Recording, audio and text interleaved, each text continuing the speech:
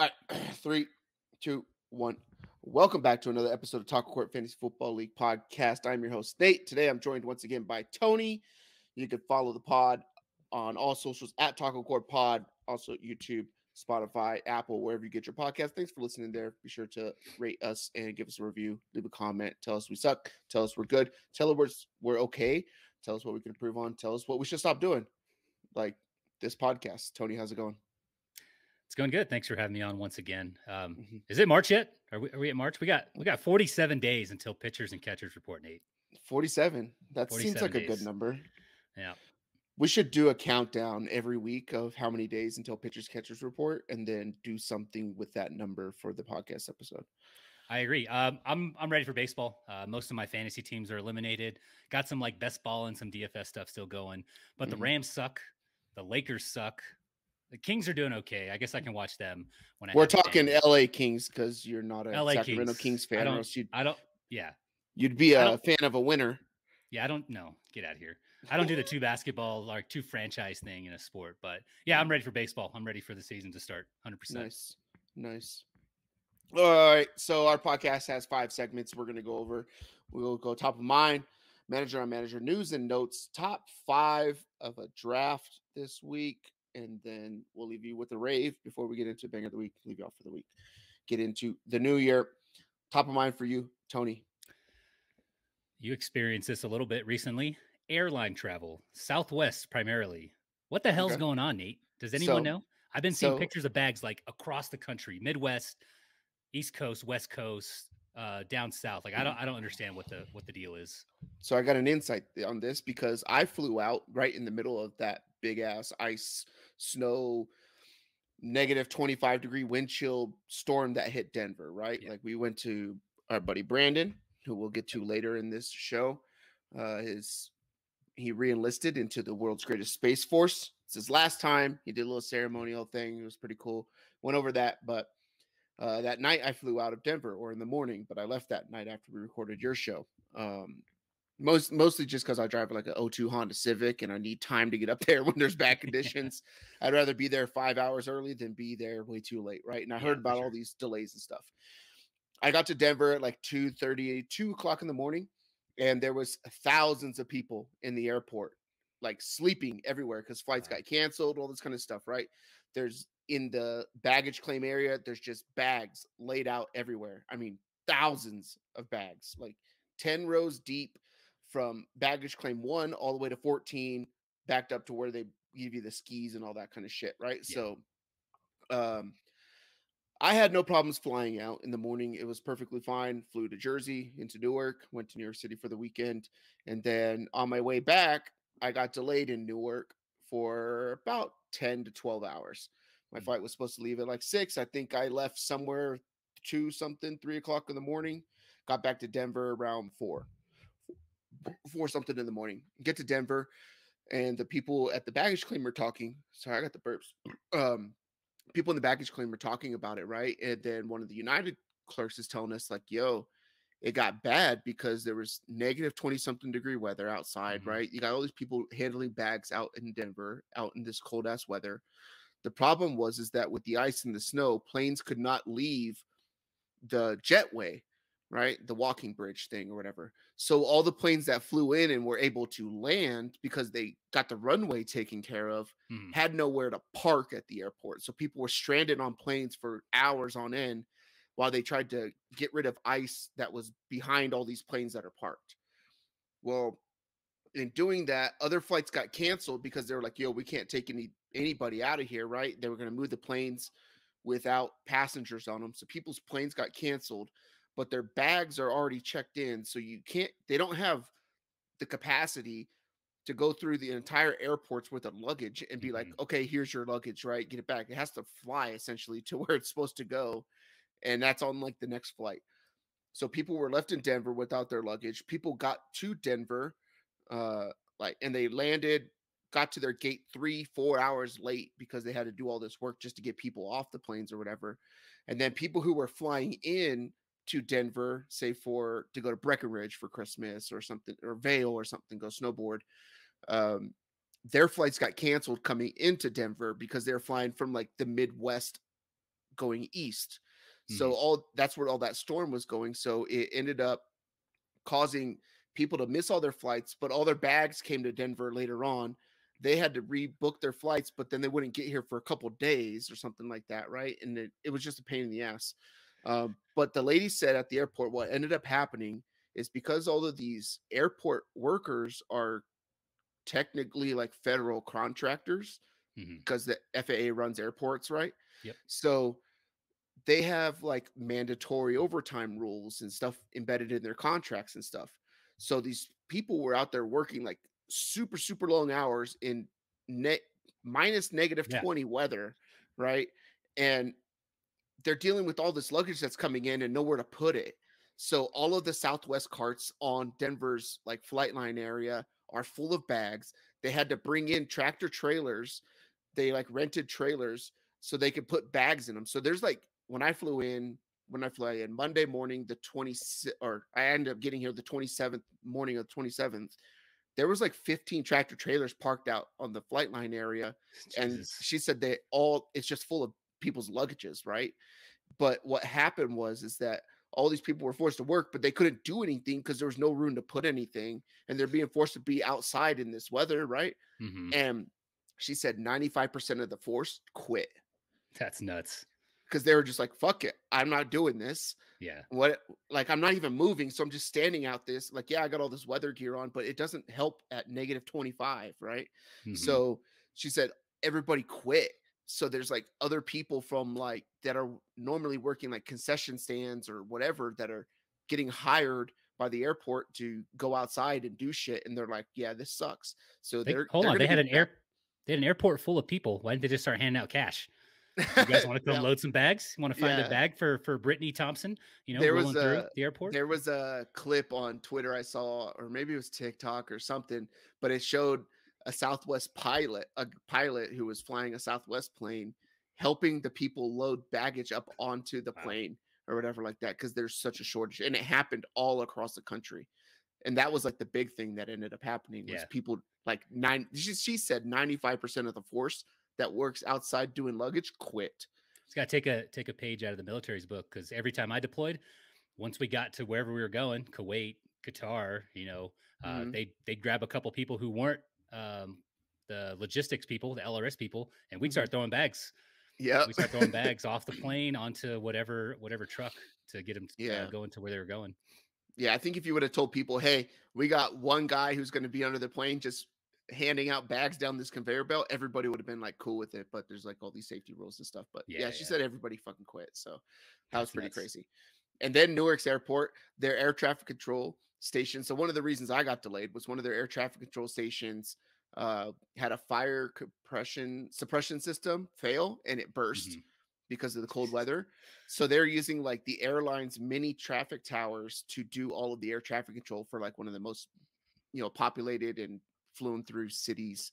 Busiest time of the year. At the busiest time of the year. Yeah. United's like, what is it called? Like it's like they call it like an MRD or something like that. It's like your maintenance record distribution thing or whatever, but they have to check out the plane before they go, right? Mm-hmm. So, but what they have to do is they have to print out this piece of paper, give it to the flight crew to certify that the plane is good to go, Yeah. right?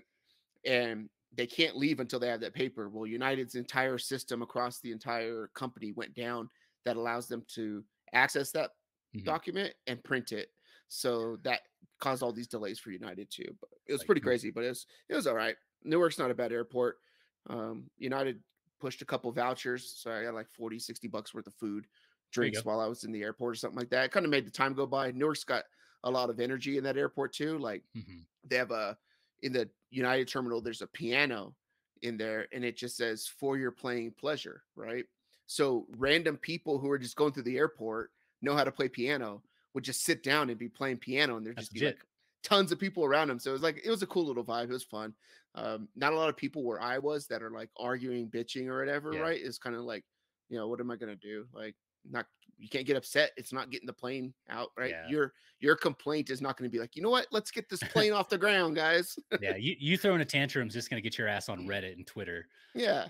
Yeah. I've seen a couple of those videos. You're definitely like, I don't know, like you don't think that those companies want planes going? That's how they make money, right? Like Yeah. they're having to issue refunds and stuff. But I wonder what the lounges look like. Did you have access to any lounges while you were no, going I through? didn't. No. I bet they were packed.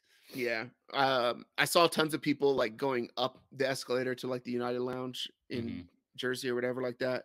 But I didn't see many people coming down it. So Gotcha. yeah, but it was okay. Like, I don't know. I don't know. It would just be nice if the airlines like put out a message of this happened.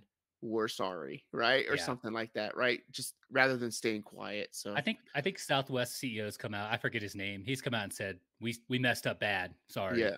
Yeah. But Charlotte's friend, her mom came through flying, I think from like Idaho through Denver. Yeah. Flight got canceled in Denver, flying through Southwest. They weren't able to rebook. So her bag's still at the airport. Yeah. Her husband, my wife's friend, she drove up there, and I think they drove her home or got a different flight home eventually for Christmas, like completely changed their plans. But they didn't give them any vouchers, no food, no hotel, nothing. Yeah. Just a refund for the ticket. That was it. Yeah.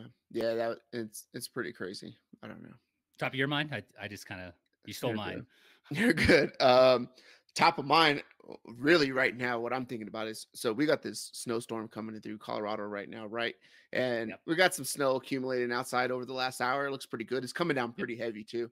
So one thing on top of my mind, I hope that we don't work tomorrow. They already pushed out a delay for work, but I'm hoping I don't work tomorrow because I'm probably gonna stay up and edit this thing. But another top of mind thing is just traveling alone. So I just traveled alone over the weekend. We've talked about it over, a few podcasts, or whatever like that, a few episodes. Went to New York City by myself. It could be kind of scary, but at the same time, like I kind of like the chaos. It's really calming for me, like big city and just move, right? It was super, super pleasant. And I don't know if it's just because it was the Christmas time or something like that, but people were like in a really good mood. You didn't see any fights, nothing crazy or whatever like that. Everybody helping out like homeless people on the streets because that weather that we got followed me to New York. So luckily I wasn't in like Buffalo where they got like 6 feet of snow and houses are turning to igloos.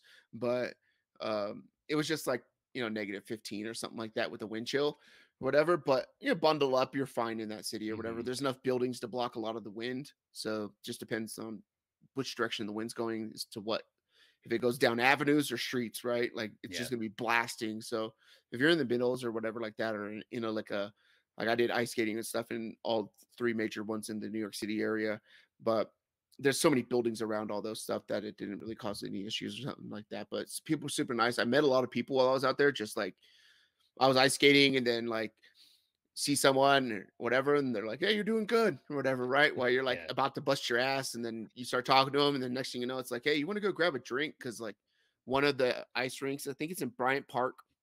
It's like right on the backside of Rockefeller, but they have like this kind of like a lodge area, but it's all outdoors, and the ice rink is right in the middle of a Christmas market. So there's like all these local vendors and all this kind of stuff. There's food. They got a bar up there. You can get your hot chocolate, whatever you want, right? Drinks or something like that. So like someone I was around, they were just like, "Hey, you want to go grab a drink?" Like, yeah, let's get off this thing for a little bit, right? Or whatever. So you just go grab a drink, meet people from around the world or whatever like that. It was super fun. But that's pretty cool. I think too, right? In our line of work, right? Like I was former or whatever like that too. But we spend a lot of our time vacationing to go see family, right? And you feel obligated to do it because, and it's a weird thing because you feel like, oh, I left home, so I need to go back. But it's more for them than it is for you.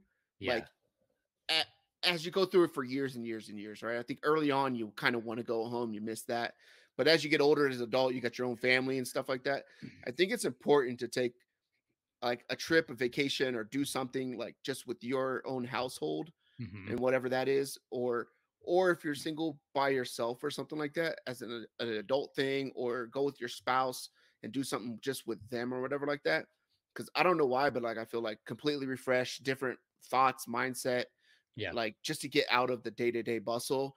And then because I think going back to visit family, right? And I hope my family's not listening to this, but but sometimes it's like more work, right? Like you gotta, it feels 100%. Like more work, and it doesn't have to be that way, and it really isn't that way, but that's the feel that you get as you going home, right? Like, oh, I Yeah. need to do this, or figure out this and make up for all this lost time of me being gone. But I think taking a trip and going somewhere that you want to go, or even if it's in your own state, right? I've talked to the girls like, yo, let's once every couple months, every 2 months, let's just go somewhere, right? For a weekend. We'll get off school on Friday.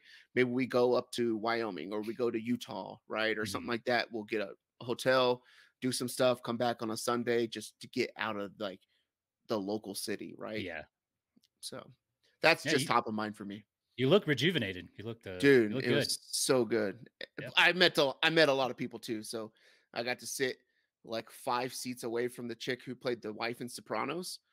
That's pretty cool. Yeah. Wait, do you get any new subscribers to the show while you're out there? I pitched it to Mello. So Carmelo Anthony was at the game. He's sitting 2 seats away from her, right? And I got to shake Carmelo Anthony's hand as he was leaving or whatever, right? I stayed around and he was leaving, and he was talking to some guy next to him or whatever. I got a picture of him like literally like me to my computer away from me. It's like a foot and a half or whatever.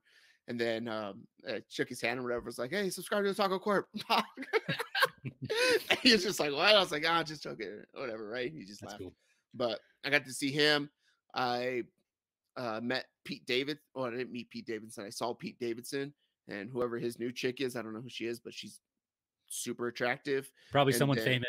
Someone yeah. She's famous now, at least. I don't know if she was before. Probably. Story, yeah. But he'll have another one next week, so don't go looking it up. By the time this comes out, there'll be someone else on this Instagram. But yeah, so I met a lot of people there. Got to see a lot of people. Madison Square Garden is the best venue to watch any type of event. The acoustics in that place are different. I don't know how to explain it. The sound is different. There's something magical about being at Madison Square Garden that changes everything, like view on sports or whatever like that too. Like I've been up to, Dodger games and Dodger Stadium, and nothing like Madison Square Garden. So I've been to quite a few places, probably like a third of the baseball stadiums, probably like 5 or 6 NBA stadiums, a couple NFL, a bunch of college. Nothing was like Madison Square Garden. Like basketball is just different. It's just smaller. Dodger Stadium, it's open, obviously 40, 50,000 capacity, right? Basketball is what, like 15, 20,000? Yeah. I think there it's like 19,000 is max capacity or something like that.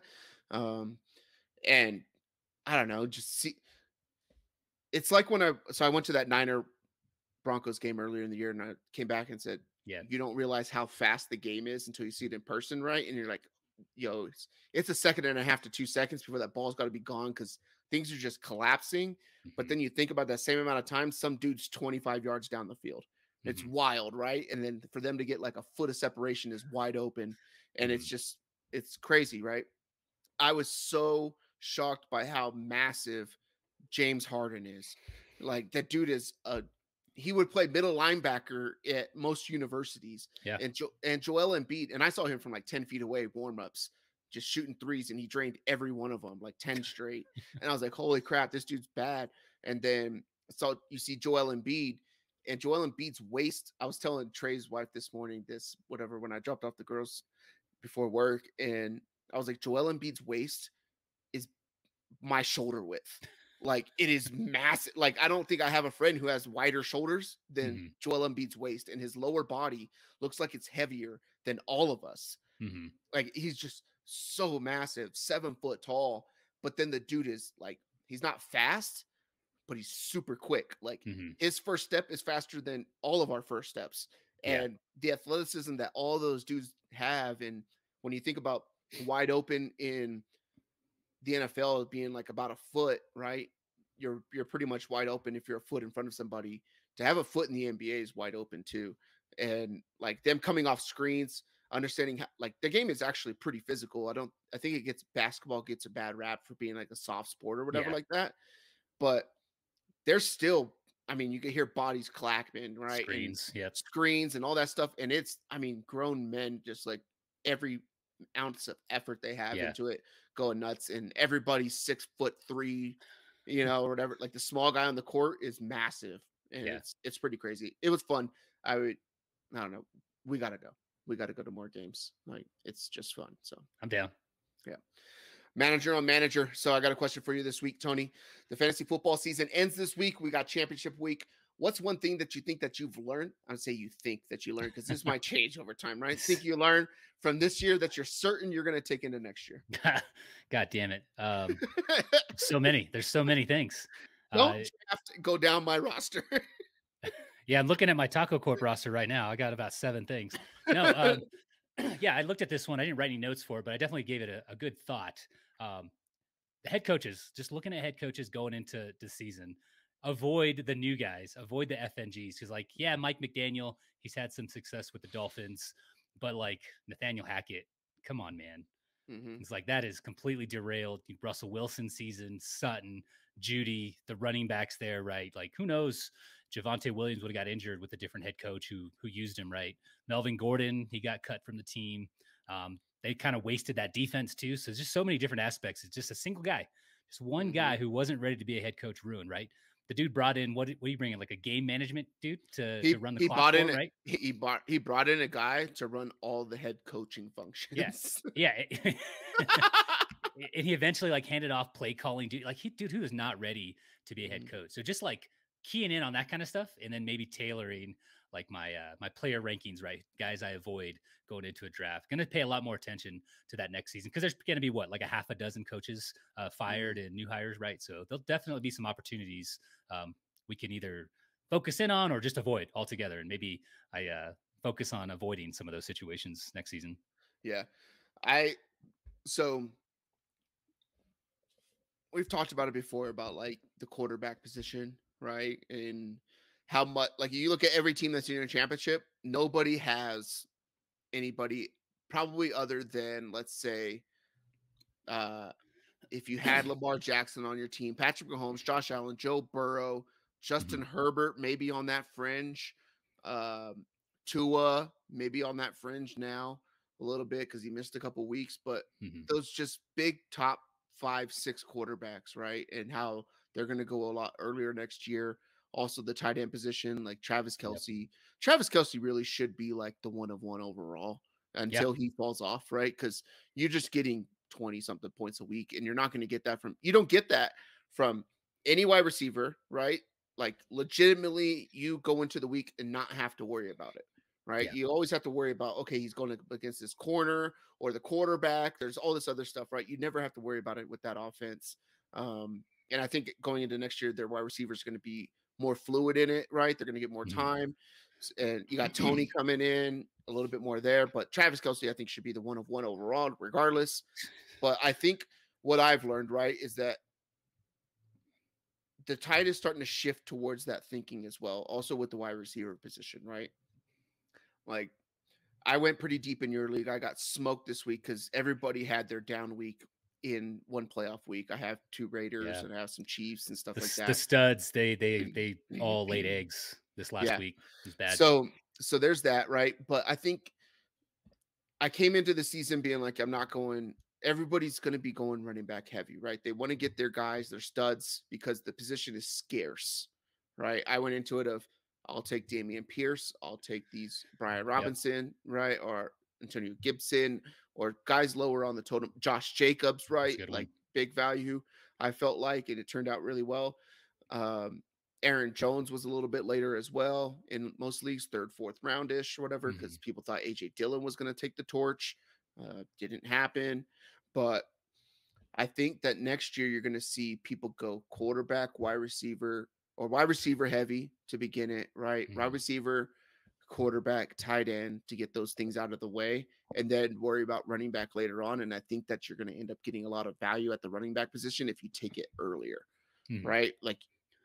Like wherever people are going to leave, they're going to say, I don't need the advantage here, is where I think I'm going to try to take the advantage next year. So I think I'm going to be more running back, big running back in the first round, maybe the second round too, right? But I might look at running back, tight end, or something like that. But probably in those first 4 rounds, I'm going to have both my running backs, and I'm going to piece it together with wide receiver, I believe.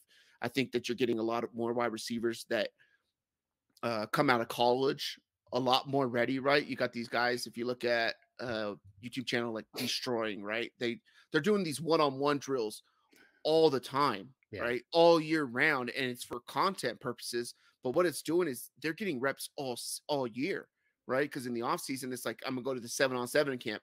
Oh, by the way, I want to go to this one because it's on YouTube, and the one that's on YouTube is gonna have the best dudes in the country at it, right? So these wide receivers, like you look at Jamar Chase, Justin Jefferson, Garrett, right? Garrett Wilson out of the New York Jets. Like, Yep. yes, there's a quarterback problem there, but the dude balls out. Like all these He's wide good. receivers come He's in really so good. much better out of college now because now the college game is translating a lot more to the NFL from like a wide receiver quarterback standpoint of slinging the ball, right? You're not as balanced as we used to be or anything like that. So I think that there's such an advantage at the wide receiver position that I can wait on that a little bit longer and grab more value guys at that end, which is what I think I'm taking into it. So, and I think that goes into my next, like, maybe we'll talk about this in the off season, but I think the years of your quarterback needing to be on a rookie contract are over because you can save the money at the wide receiver position, at the running back position. You don't have to pay those guys. You can get guys out of college that are going to perform at those positions, right?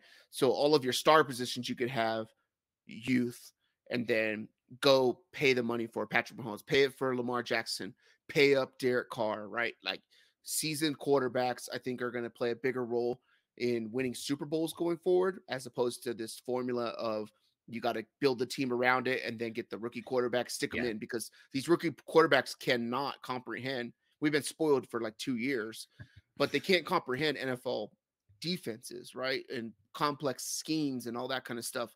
And are you going to wait 2 years and then hope that your team wants to stay together because you built it? Like, like it's going to be hard, man. Like if Joe Burrows might be the best quarterback in the league right now. Like Patrick Mahomes is up there. I think Joe Burrow is better than Josh Allen. I'd take Joe Burrow as a quarterback over Josh Allen. The only competition I think you really have is Patrick Mahomes. But a guy like Joe Burrow getting to the Super Bowl is completely abnormal. They're balling out. But he might just be one of the next generational dudes. Like I think he is. Legit dude, right? Like he competes. His team shouldn't be this good, and it's because of him, right? They have players or whatever, but it is because of him. And I think that you're going to be able to pay for guys like that going forward and save at all the other positions. I agree. I agree with the take. Yep. On all counts. Question for me. All right. You're the president of the United States of America. What's your first order of business? And this could be an executive order, could be a tweet, a letter to Congress. What you got? I have something. I am going to tweet from the POTUS account. Be sure to go listen to the TacoCorp Fantasy Football League podcast on all platforms. Subscribe to that YouTube, hit the notification bell so you always get notified when we drop a new video. Instantly. That's going to be it. That is it. Like 100 million views. Yeah. I'm going global with it, right? Everyone, what the hell? That's good. Some little kid named Mowgli out in a foreign land living in a rainforest is going to be like, what the hell is a TacoCorp pod? And he's going to listen to this thing. He's like, well, the president of the United States is listening to that. I ought to listen to it, right? Yeah, he gets his friend Baloo to also subscribe. Yeah. You know, you just look, guys. Life's become too complicated. There's too much out there, right? Bare necessities. TacoCorp pod. It's good. Yeah. This is good. What would you do? For me, I'm stripping the Houston Astros of the 2017 World Series, and I'm giving it to the Dodgers, the rightful owners. I'm also, this is maybe a two-parter, maybe a three-parter. Let's go. I'm banning Jose Altuve. I'm banning Carlos Correa for however long they were found cheating. It's got to be like a year or two, right? At least that they were doing this. I don't recall off the top of my head, but those three things, executive orders, what I'm pretty sure Congress would be in on. We could probably pass some legislation. So let's go. Yeah. I think that I would also put a ban on the Los Angeles Dodgers for not cheating enough 2 years in a row and losing to a cheating Boston Red Sox team and a cheating Houston Astros team. The Dodgers need punishment too. This is ridiculous. Yeah. Right. After the Astros thing, you knew they were still in your signs. You couldn't step up your game against the Sox. They smoked them though. That wasn't even close. Yeah. At least the Astros one, that was like game 7, back and forth, right? Like they won the game. They won the series, what, in like the fifth inning, 4th inning or something like that. So like the cheating definitely had an impact on the outcome of that series. So yeah, that's going to LA. There we go. All right. Let's move on to news and notes. Fantasy football championship this week, Tony. Are you in it? Nope. Am I in it? Nope. Nope. Do we care about this thing? Nope. Nope. Next subject. Next topic, banger of the week. No, but we're going to have our first 3-time champion here in TacoCorp Fantasy Football League. And I hate it because I was the first 2-time champion and I've been on a drought for a very long time. But we got Brandon's too hot to handle going up against the Pocket Dogs this year. Brandon was one of the league leaders in the league, all the way at the top of the standings. Being like, oh man, his team's pretty dope. You might win it. Ended up going on like a big losing skid to end the season. Gets into the playoffs off a tiebreaker on points. Is the 6th seed. James and the Pocket Dogs are the 1 seed. Who do you got winning their 3rd TacoCorp Fantasy Football League championship? Tony. I think somehow Brandon made it through with Davante Adams on his team. Mm-hmm. And he put up 190 points last week. He almost hit 200. Yeah. Insane. Yeah. I think Brandon's going to take this. He's got decent running backs, right? I know Chubb's a little banged up. He's got Kamara. You're going to get good volume out of those guys. Kirk Cousins playing Green Bay. There's going to be a lot of points scored there. Davante Adams should get a lot of targets. I don't know what Derek Carr's problem has been, but Stidham's going to need to throw it to somebody, and they're going to lose that game by a lot. I have an ATS for later that we're doing. He's got Jalen Waddle, Devontae Smith, and he made a great move. He picked up Dobbs because I think Watson might be missing this game. So like he covered himself there. And if I was James, I would have been all over that, but maybe I didn't see what like the fab situation was. So I just like his team a little better. On James' side, he has like Zay Jones and Evan Ingram, maybe a little too heavily invested in the Jaguars who are playing Houston. Well, I like them. Yeah. But if they win that game, it doesn't matter. They're still playing for the division in week 18. Like I think Tennessee's sitting Derrick Henry, right? Yeah. And it's Houston. Like I don't think they are a very good matchup for wide receivers. I don't have the stats up in front of me, but I think they're like a bottom 5. Yeah, they're a run against team. Yeah, for sure. And then running back, he's got Connor's been great. Latavius Murray, don't like that. DK Metcalf playing the Jets. I don't like that either. Kenneth Walker playing the Jets. Don't like that. So it's going to be tough for James. I think it's going to be an ugly matchup though. Brandon's not getting to 200 points this week. Yeah. The interesting thing too, right? I was going to send these guys a message today and be like, hey, because I was like, if there's no Monday night matchup for them, we can record the post-championship episode on a Monday, right? And it gives me a day to edit or whatever like that. But James has Monday night in a very important AFC standings matchup, right? He's got Joe Burrow going up against the Buffalo Bills. And the Bengals are still in contention for the number 1 overall seed in the AFC right now. Like they need some stuff to happen to the Chiefs, right? And they need to win out, but they could be the number 1 overall. They can clinch the division here pretty soon. I think they just need to win 1 game, and then they play Baltimore next week. They're a game up, so they're definitely playing for the division. And they're a game behind for the bye week for the first round. Right after New Year's, your Monday Night Football against the Buffalo Bills, who everybody's like, they're still a Super Bowl favorite, the Buffalo Bills, I believe. They were the Super Bowl favorite coming into it. Everybody wrote off the Cincinnati Bengals. The Bengals have gone on the road and beaten the crap out of the Chiefs twice, once in the playoffs, once this year as well. Yep. I think they have a chip on their shoulder. If he's down 30 points going into Monday Night Football, not over, right? Over. Yep. And I was thinking about it before we recorded this, like, what if it would be fucking great, right? One, for Monday Night Football, but also for our league championship, right? There's something about being the first of something in this league, right? So, like, I hold on to being the first 2-time champion. I was pissed when Brandon won his second one, and I was pissed when James won his second one. James can go be the first back-to-back champion because he won it last year, and also be the first 3-time champion. Joe Burrow's got the ball at the 10-yard line, 1:20 left in the game, no timeouts.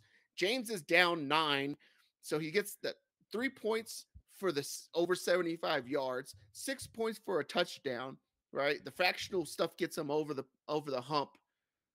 It would be perfect for it all, right?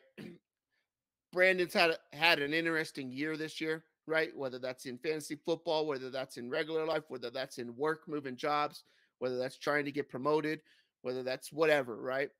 It would just be perfect to just shit on all of it and just say, you know what? Welcome to the new year.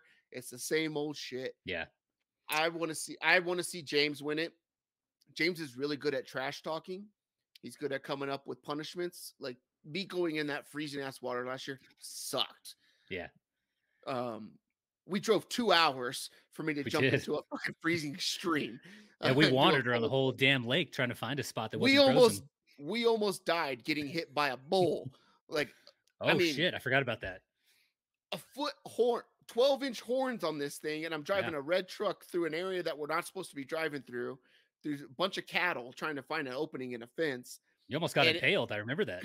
And it is swampy water because it's next to the lake. So it's like I'm in 4-wheel, but I can't punch it because I might get stuck. And you were sitting shotgun and almost got impaled with a foot-long horn to the side of the truck so I could do a punishment. That was pretty good, right? The story's really good. Yeah, I want to see James win it. I think that would be good. He's also pretty quiet in the league. He is. And I think does he listen? Does he listen to the show? I'm sure he listens to the show. So I would like to give him some props. Not sure if people know his roster, but his first round draft pick has been on the IR since about mid-season. And he is in the championship. So well done, James. Pat yourself on the back. Good job. Good job. Yep. Cooper Kupp on the IR. Let's get off the fucking championship talk because that nobody gives a damn about. Everybody's here for the SACKO punishment. Tony, you escaped it last week and you got yourself a victory. So there are 2 teams left with no wins in the losers bracket. Therefore, one team will finish with no wins and be the SACKO this year and will get punished. One of those is the IR team. I can't count how many guys he has in the IR, how many losses he has, how many wins he has or he doesn't have. And that's Chad. Going up against I Shave My Balls for this and Trey, who ends up with the SACKO this year? And maybe who do you want to have the SACKO this year? Can we change away from the team quarterback right now? Because if you change away from team quarterback, I will go pick up every other starting quarterback for my team, and he won't have a quarterback.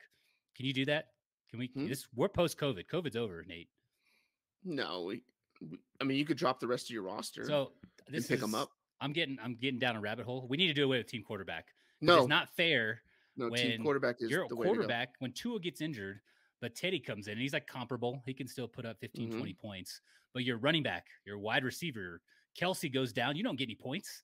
Like you don't have any other of those players on your team more than likely. With concussion protocol, the way that it is, players are going to get pulled all the time, right? And the way that Tua keeps getting concussions, which I really don't want to talk about because everybody's beat it to a dead, whatever you want to call it. We're going to see more and more and more of that going forward. That's and any position, honestly, no, it's more so at the quarterback position. And we'll never go away from team quarterback. I've already decided that. It is the way to go forward. It is way to go. Brandon Cooks begs to differ. Who's that Brandon man Cooks? Gets like 2 a year. Who's Brandon Cooks? Oh, wide receiver. Yeah. Texans. Yeah. Texans. I forgot that he plays football still. He plays on the Too many concussions. Yeah. No. It's the only position where you're completely dependent on them being active or not. And no, we're not doing that. Well, that's my second act as president. Getting rid of team quarterbacks. No, third. That's my third act. Second act, changing your. You know what's funny? You know what's funny is it was not this last week, but 2 weeks ago, there's a fantasy analyst named Jeff Mans.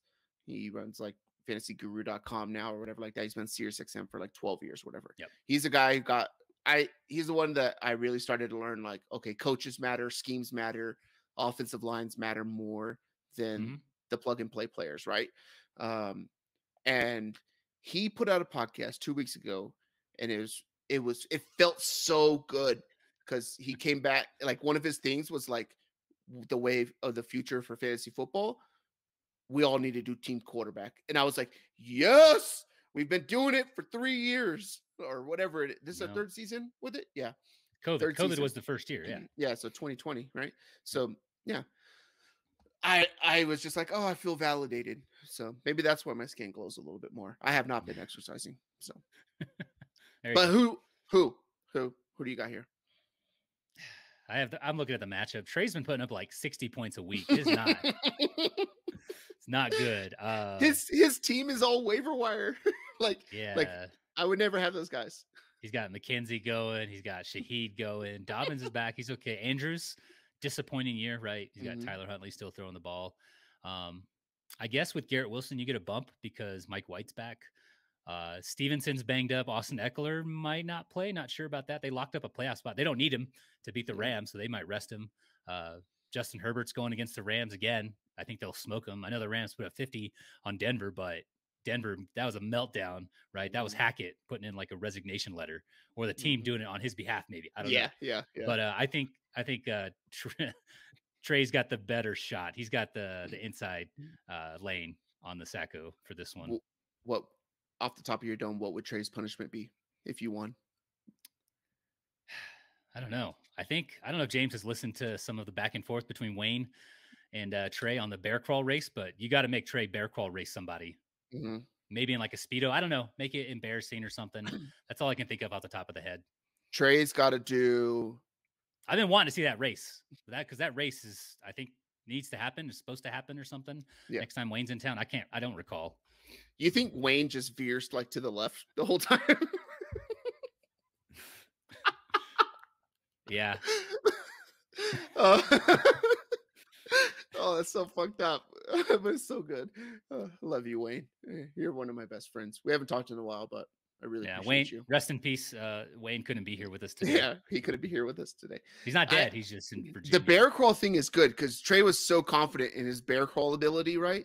Like he has, let's say Trey has to bear crawl, I want to say a mile, right? Do a mile bear crawl, whatever like that. That seems like it would suck, right? At peak hours at the Peterson track in front of everybody doing cardio. And we invite people out, right, to watch it and observe. Yeah, that'd be good. Yeah, a mile bear crawl. I want to say a 5K just because like the 5K is like the standard, like, oh, we're going to go run today. Okay, I'm going to run a 5K or something like that, right? But that seems like it would take for fucking ever. But yeah, a mile bear crawl would be really good around a track. If that's what you're doing, James, Peterson's gym, like they have a cardio room. I don't know, 40 pieces of equipment, like just look straight at the track. So if he does this thing like right after work, like 5 o'clock, 5:30, like there's going to be 40 people watching him, maybe 50 because that's too deep in the cardio room. That would be so good. Yeah. And he's like, you know, he's moved up the ranks pretty quickly too. So a lot of people would know who he is. That'd be good. Yeah. I think that Trey ends up getting it too. So it'd be fun. Or just make him gain like 30 pounds and he's not allowed to lose it, right? Something like that. Like, what's your current weight? Okay, you have to gain this. You have to, by the start of football season, you have to be at 25% body fat. Oh, Jesus. Something like that, right? Like, oh, that'd be so good. I think Trace mentioned like there's like a 300-pound man waiting to get out. So he'd probably be able to do that pretty easily. I think that would get him to quit the league. Like, hey, you got to be at 27% body fat.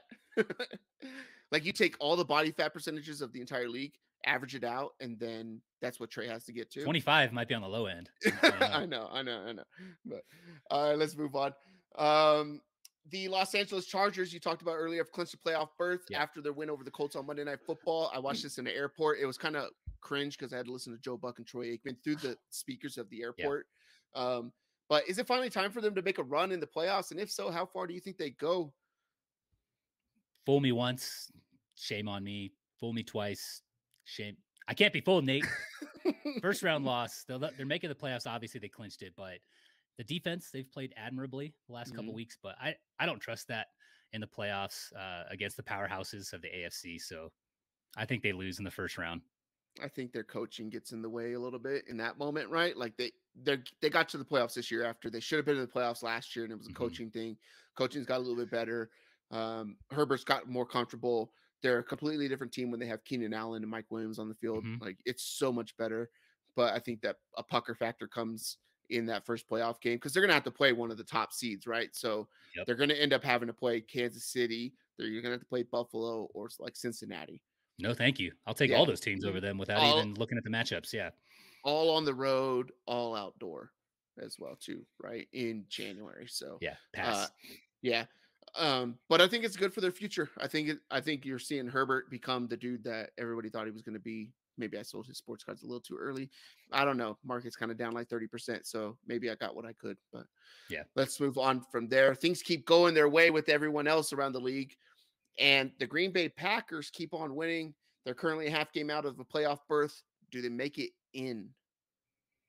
No. We're jinxing all these teams. We talked about I know, right? the Lions going and be like, but we did talk on your show about when we picked that game, right? The Detroit at Carolina, and it was like, this feels like a trap, doesn't it? And we both picked Detroit.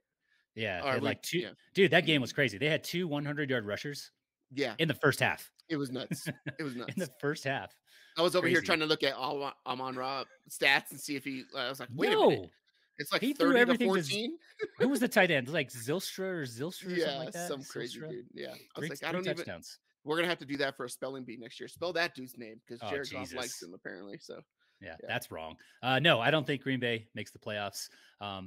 They need, I think, the Commanders to lose one of 2, and they need the Giants to lose out, and they have to win out. So it can happen. They've had like a rabbit's foot shoved up their ass. Aaron Rodgers has. I don't know what it is. Everything's been going their way though. But I think they either lose one of the next 2 or the Commanders win out. I know they have Dallas, the Commanders do in week 18, but they might not be playing for anything. So they might be resting Pollard, Zeke, Dak, their stars on both sides of the ball. But the Commanders have Cleveland this week. I think they beat Cleveland. It's at home for Washington. So I think one of those things is going to go wrong for Green Bay. Even if they win out, I think Washington also wins out with their schedule. Yeah, I think so too. The Chicago Bears and San Francisco 49ers were both 3-4 at one point of this season. The Niners haven't lost since then, and the Bears haven't won since then, sitting at 11-4 and 3-12 respectively. If you're Mike Shanahan, right? Because we're talking Kyle. about yeah, it's Kyle, the coach. Mike's there as like a consultant, probably. A consultant, right? For sure. Definitely. I definitely put that in wrong. My bad. But Kyle Shanahan, right? Because we're talking about the legend of Brock hold on. Purdy. He's got like a conscience thing going, right? He's got like Mike, his dad, on one shoulder, and then he's got like Jay Gruden on the other, I think.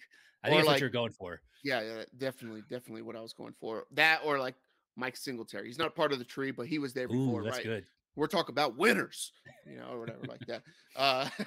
But if you're Kyle Shanahan, bringing up the legend of Brock Purdy right now, I mean, he's the first quarterback since Dan Marino in his first 3 starts to do what he's done, throw for over 200 yards, 2 touchdowns a game, right, and be undefeated. I mean, the guy's basically Dan Marino. That's what we're looking at right now. And Jimmy Garoppolo gets healthy enough to start in a playoff game. Who are you starting? If you are Kyle Shanahan, or you just give truth serum to Kyle Shanahan, who's he going to want to start, Jimmy G or Brock Purdy? You mentioned the Bears earlier. If they had Justin Fields, he starts hands down over both those guys. You're crazy. I don't know. How well does Jimmy G or Brock Purdy play throwing to N'Keal Harry, Equinemius St. Brown, Byron Pringle? Like, you put Fields in that offense, that's a Super Bowl. Easy. Dynasty.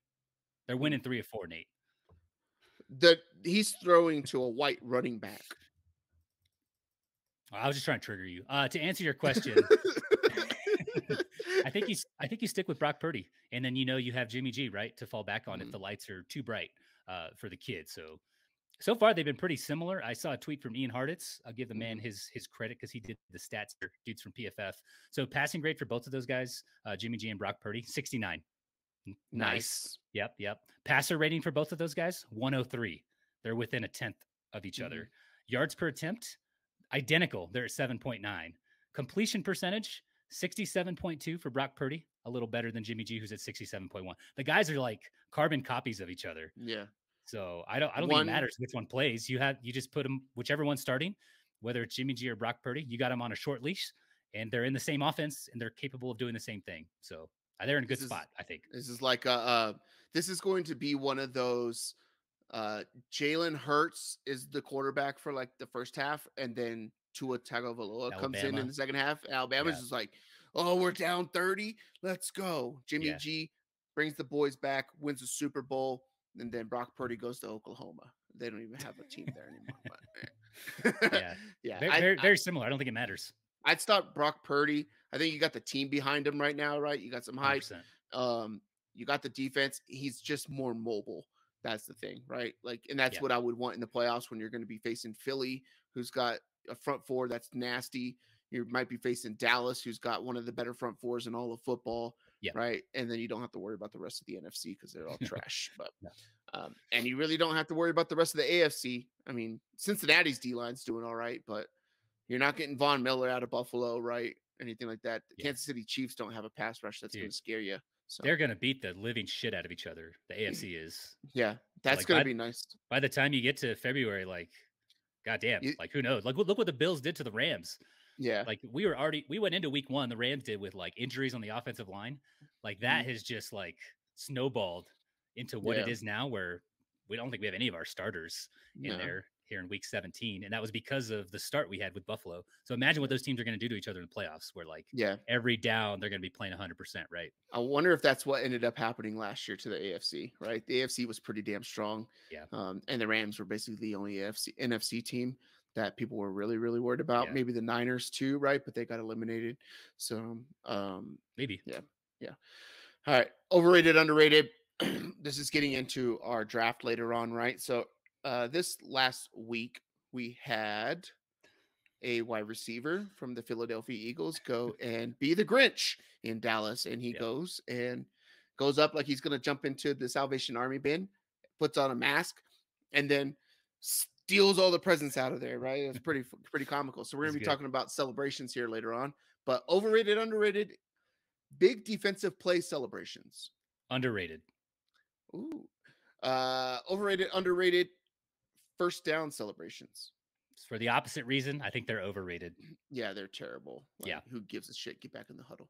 Yeah. Overrated. Like, I always like seeing a delay of game penalty right after a first down celebration. You spent 30 seconds celebrating. This is your fault. Yeah, he couldn't get the play. He's in the wrong side of the field. Oh, shit, get to the other side of the field. Oh, damn, you're the motion guy. You don't know you're in motion. Yeah. Fucking timeout or something like that. So good. And then overrated, underrated, touchdown celebrations. Underrated. Easy. Underrated. So? Yes. I think that touchdown celebrations now are getting overrated. I think that they were underrated before. But since the league said you guys can do like team celebrations and all this kind of stuff, right? I don't like all the like super choreographed things that like, hey, come on, guys, get together. Let's row the boat or whatever like that, or do something crazy. And then everybody just does like the same dance, right? Or whatever. Hey, this is entertainment. Like, I know they're playing a sport, but it's entertainment for us, for the viewers. And like for touchdowns, what, 3, 4, maybe 5 happen every game? Like, celebrate it. Go have fun. I love seeing the robo. That shit's hilarious. I think that in order for touchdown celebrations to be really good, they need to allow taunting. They need trash talk. Taunting and more than 3 pelvic thrusts, or more than 2 pelvic thrusts. Yes. I think that in the Kringleberry, you throw the flag after the second one, right? Or after the third one. Like, you need to be able to talk shit, right? Like, I watched, so like Christmas Day, I came back from the game. It was like 3:00 or whatever like that. I grabbed some food because nothing really closes in New York because half those people don't celebrate Christmas. So it's kind of nice that things are open, delis or whatever. And I started watching basketball games and I fell asleep. And then I woke up during the Warriors and Grizzly game. Right. And John Morant's talking all this trash about how he's not worried about anybody in the West, whatever. They're down Steph Curry. And then Jordan Poole goes for like the most points in the first quarter by like a whatever. And then Christmas Day or something like that. And then the whole time, like, there was technicals given out for taunting. Jordan Poole got ejected for talking shit in the game, right? And he was the top scorer. Klay Thompson gets a technical because he does something and then he just like looks down at the dude who fell and he's like talking shit, right? It's awesome. Like, that brings so much energy to stadiums and arenas and stuff. Allow it in football. Allow the trash talk or whatever. And you just got to tell the other dudes, you guys got to take it, or it lasts a certain amount of time, whatever it is, and get back, right? Or whatever like that. Because you need to be able to shit on other humans. And I think that's what we're going to get to. Not actually take a shit, right? We're not Seattle Seahawks around here. It's a free country. I mean, I agree with you. And the NFL is the worst about it. Like, I don't know. They're terrible. I don't know who's on like the competition committee who determines that, but like Tyreek can't even do the peace sign as he's like walking away from people, right? Yeah. Catching like a 70-yard bombs. Like, what? He's just saying peace. Like, I'm out. You know how many touchdowns Deion Sanders would not have? Oh, doing the high step? Yep. Doing the high step? Yep. From 40 yards away because he's so far in front of everybody, just starts celebrating. They would all be flags. Yeah. Do you want to see that, or do you want to see the dude high step down the damn field? I want to see the fucking high step. I want to see the trash well. talk. He's high stepping 100%. Yeah, I want to see shit like that. It's crazy. 3 bets against the spread, Tony. What do you got? First one. This one has changed when I typed this up. Yeah, it's it a lot changed lower. for me too. It's a lot lower. 49ers against the Raiders. It was at 5.5. May have put some money on that. It's now at 10. Also put some money on that. And David Richter, and he's in one of our other leagues. If you guys don't know him, he's in our betting chat. But he's like, I bought some points. I'm up to 13.5. I was like, all right, I'll do that too. That's 2 touchdowns. Give me that against the Raiders. Yeah, that's the first one I got. Yeah, I'll just say I have that one too. I'm not going to put it on there because I have a couple other ones. Okay, but I have that one written as two. I think that the Las Vegas Raiders are just going to quit as a team. How do you bring in Davante Adams to be with Derek Carr, right? And this is an ownership thing, right? It's to preserve him from getting an injury because then his contract's not guaranteed. Like he misses out on a bunch of guaranteed money if he gets injured, he gets guaranteed money or something like that, right? So they're trying to get him for next year, but you just lost the entire team by doing this, right? To save a few $1 million or whatever like that on the potential of some millions of bucks, right? But so I get the business decision behind it, but Derek Carr's not going to be there next year. I don't think. I don't think they're going to pay him, right? And we'll do another episode where we. His contract's not guaranteed, so no, he's not going to be there. His contract's not guaranteed for next year. He's not going to be there. So he won't be there. And it makes no sense because you brought in Davante Adams. It's not like the rest of your team is like super solid and you need to save some money, add a player, and you're good, right? Like, oh, we got 2 big, a safety, a lockdown corner, or an edge guy to go, with the homeboy we talked about before. But it's not like you're like a piece away and then you can just build around a rookie quarterback or something like that. Like you're so far away, and you just sold the team on having Davante Adams back with Derek Carr, and Davante Adams played damn well, right? Over 1,000 yards. He probably could have been over 100 catches on the season, double-digit touchdowns. Like it's been great. You've seen Josh Jacobs come through, whatever. So your running game's good. You got a rookie running back there. You're going to let Jacobs walk because you're not going to pay him or whatever like that. But you're also playing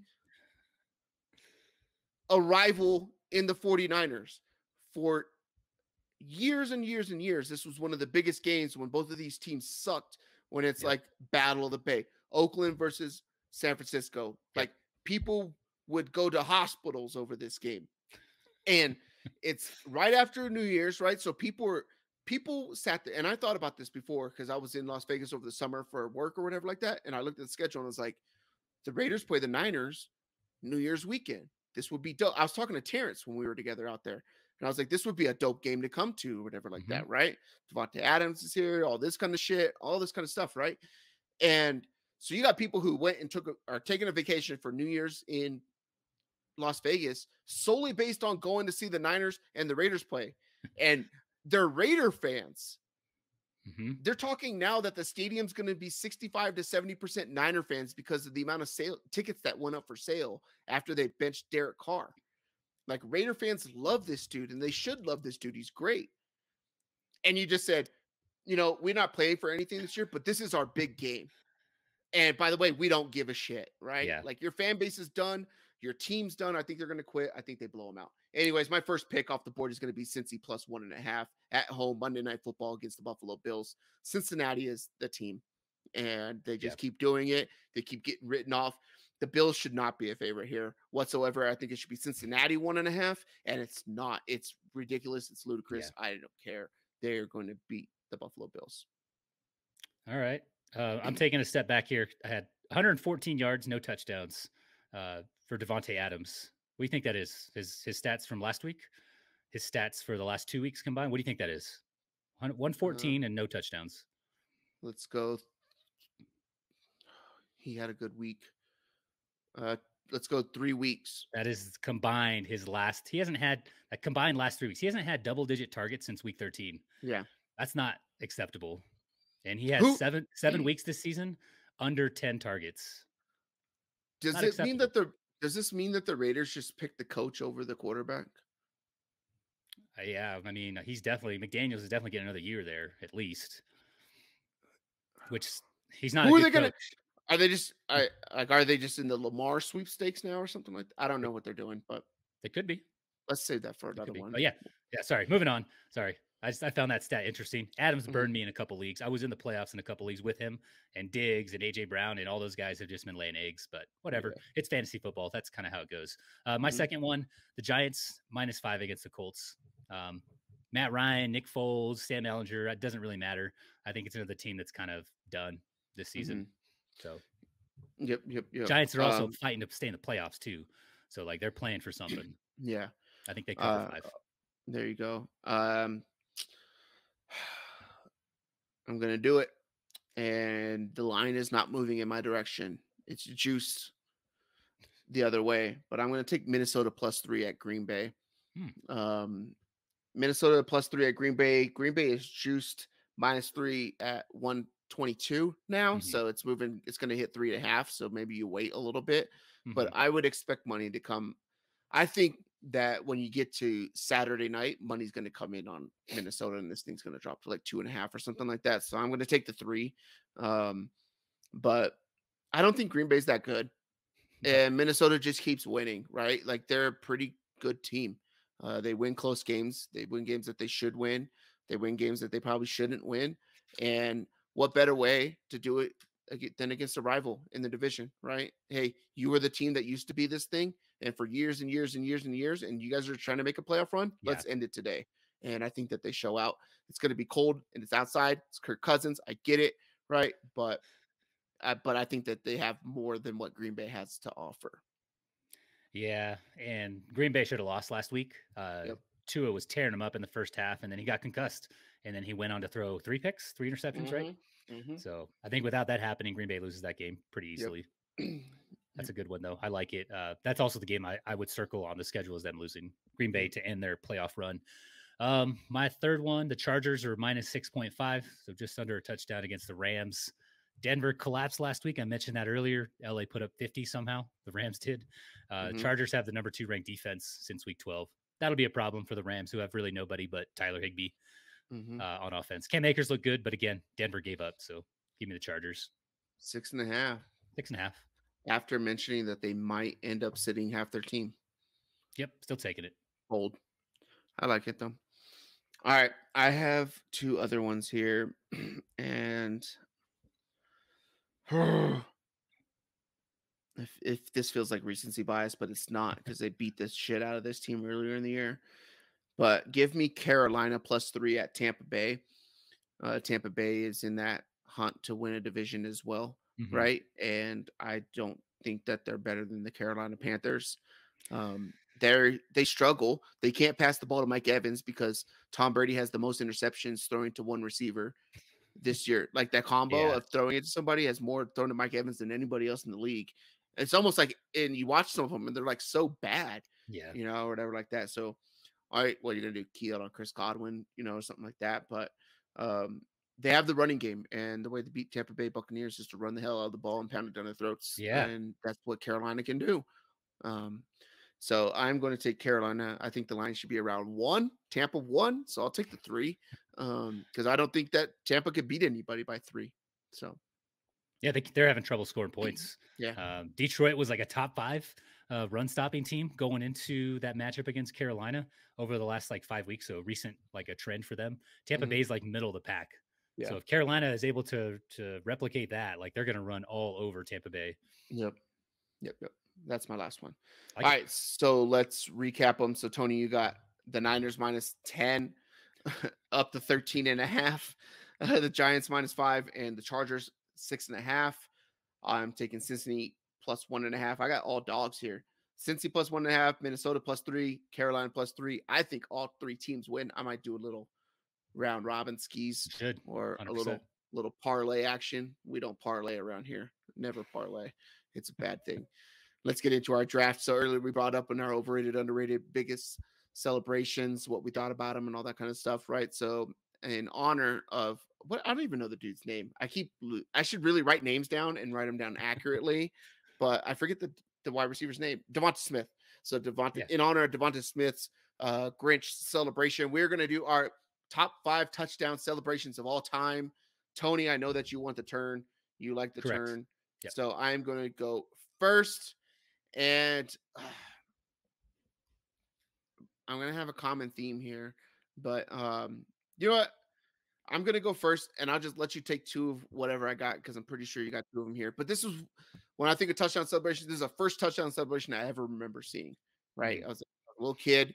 There was the best team, probably the best team that's ever played football. That's never won a championship. Right, the best dynasty that's ever played football. Never won a championship, and the Buffalo Bills made it to 4 straight Super Bowls. They had a wide receiver called Andre Reed. And when Andre Reed would score, he would run up to the goalpost and prop up on it like Spider-Man, like he was stuck, right? Or whatever like that. So Andre Reed, Spider-Man, that's my favorite one.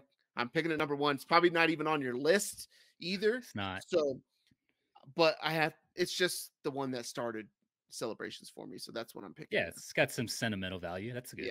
Yeah. My 2 picks, I'll make them both here. Lambeau Leap and the Mile High Salute. Those are also a couple of the first ones that I saw watching football. They've been around for a long time. Yeah. Mile High Salute. Oh, I fucking hated that too. I'm pandering to the Denver fans here. Yeah. In the local area, and also the military crowd. They love the Mile High Salute. Yeah. There you go. Checking the box with me. I'm glad because neither one of those was on mine. So my let's go second one. I'm going to go with Terrell Owens claiming the Dallas Star. Not once, Tony, but twice. Yeah. And then he ends up being a Cowboy later on in life. It's weird. Terrell Owens, the greatest wide receiver to ever play football. I think it's so good. Randy Moss. And he got blackballed. It's a shame that he wasn't the first ballot Hall of Famer. Yeah. So speaking of Hall of Famers, I'm going to go with at the time he was Chad Johnson, but Ocho Cinco putting on the future Hall of Fame jacket on the sidelines after, like, so many people were triggered by it, right? All these Hall of Fame nuts, big coach, like Rex Ryan talks about it, and he's like, I was offended by the fact that he even put that jacket. It's so good. Just call it a shot. Hopefully I get the next one that I want because it's going to tail into some of that kind of stuff, right? Like I am the greatest, essentially. And it was so good. So that's my second one or my third one there. Okay. Those are good. Definitely stole one from me there, you son of a bitch. There we go. I like the Hall of Fame one, Chad Ochocinco. The third one for me, I got 2 picks here. Doesn't really matter what order. You mentioned T.O. I'm glad you didn't take this one. I like the Star one, but it was just weird that he like ended up a Cowboy. Yeah. But he did this one as a Cowboy. T.O. popcorn in the helmet, just like pouring it all over his face. So good. And that was like his thing, right? Like, get your popcorn ready. Yeah. It was good. And at the time, I was a Cowboys fan, so I loved it. There we go. Fourth one. This is another one I used to watch when I was a kid, when LT was still in the game. And players still do it today. It's the flick. I don't know if you... Every time he scored, he just like did the little finger roll. Yeah. And you'll still see guys doing it today. So it's kind of one of those ones that's kind of lingered a little bit, like the Lambeau Leap. Probably be around forever. So taking those 2. There we go.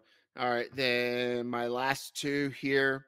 Damn it. I have so many good ones, man. I was hoping you'd have half of these, but apparently you don't. Fuck. God damn it. I'm going to do the Jamal Anderson, Atlanta Falcons, Dirty Bird. It's good. Right? That one's so good. Everybody was doing it in school, right? You're playing like football in the yard or something like that, elementary school, middle school, everybody doing a Dirty Bird, right? Or whatever like that. It was so fucking good. That's going to be a clip, like just doing a Dirty Bird. Yeah. They still, every now and then you'll see someone pull that one out too. The thumbnail, right? Yeah. Do we need to pose? Do you need some stills? There you go. We're good. If you're listening to this, we're posing for pictures. Just ignore it. We're posing for pictures. And then my last one I'm going to do is going to be, I hate that he played for Michigan, but give me the Desmond Howard Heisman pose. So this goes back to like the Hall of Fame jacket thing, right? Like, it's unheard of for people just to put out that, like, you don't ever hear him be like, I'm the greatest player, right? Tom Brady doesn't say that. I'm the greatest quarterback of all time.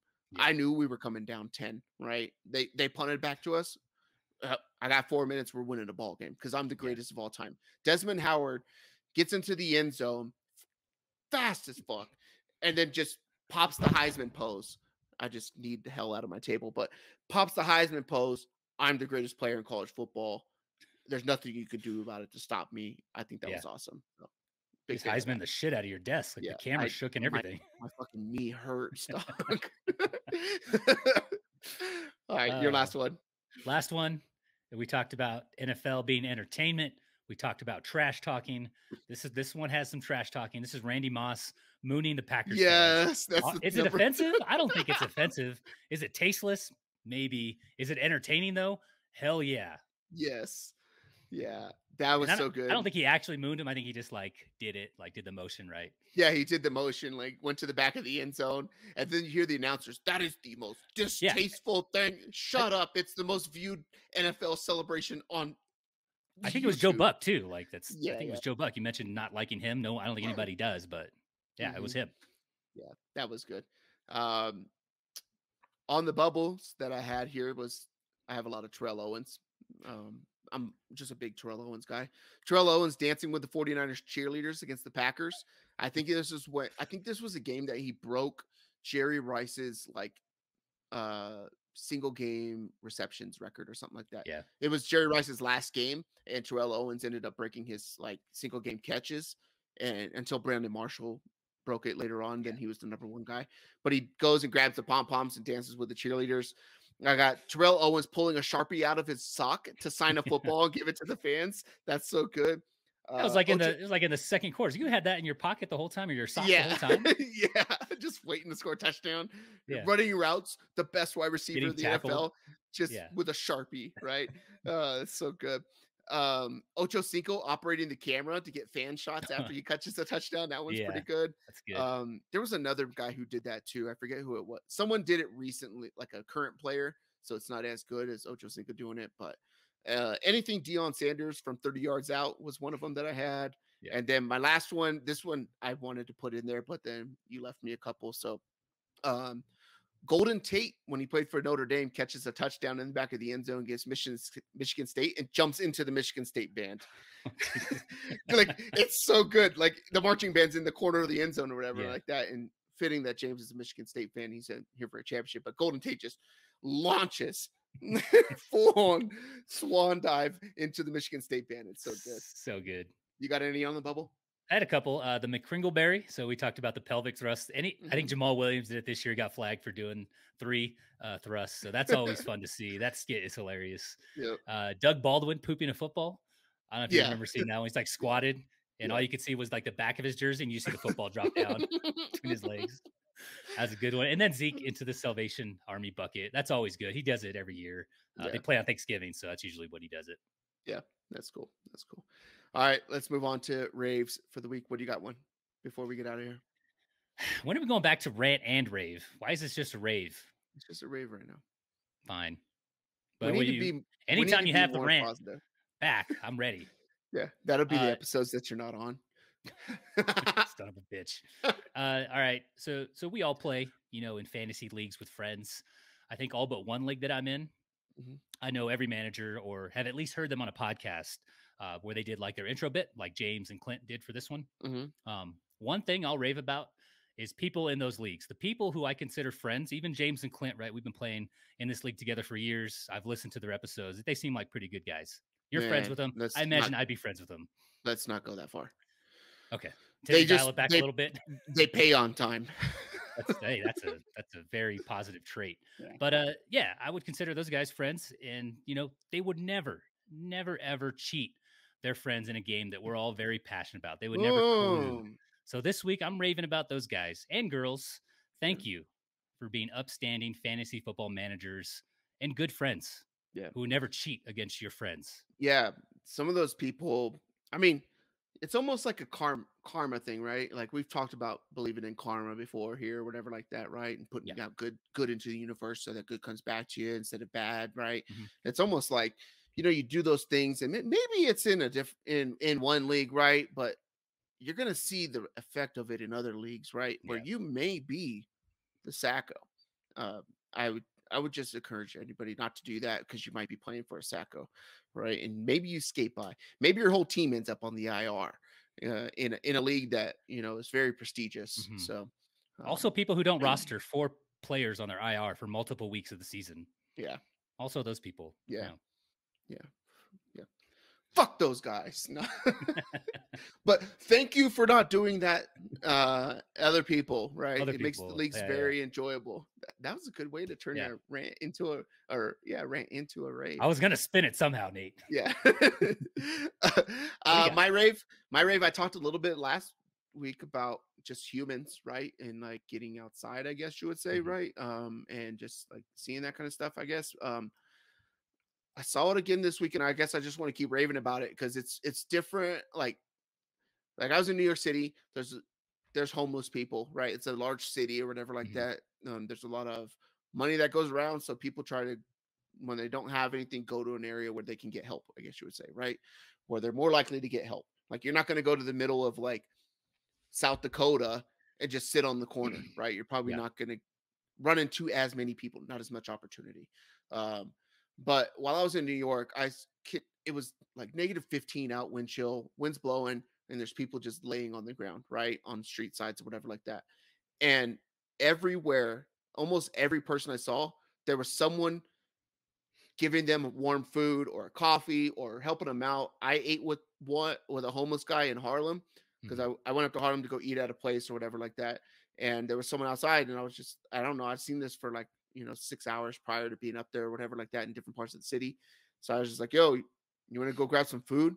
Right? Can I help you? I'll get you some food or whatever. He's like, oh, yo, thanks or whatever like that. So went and I actually like sat down and had a meal or whatever, right? But nothing crazy or nothing like that. Just talk about whatever going on and stuff like that. But I continuously saw people helping out other people. And I don't know if it's like the holiday time frame or whatever like that, but I mean, blistering cold conditions outside, people just laying in like sleeping bags above them, multiple jackets above them just to stay warm or whatever like that.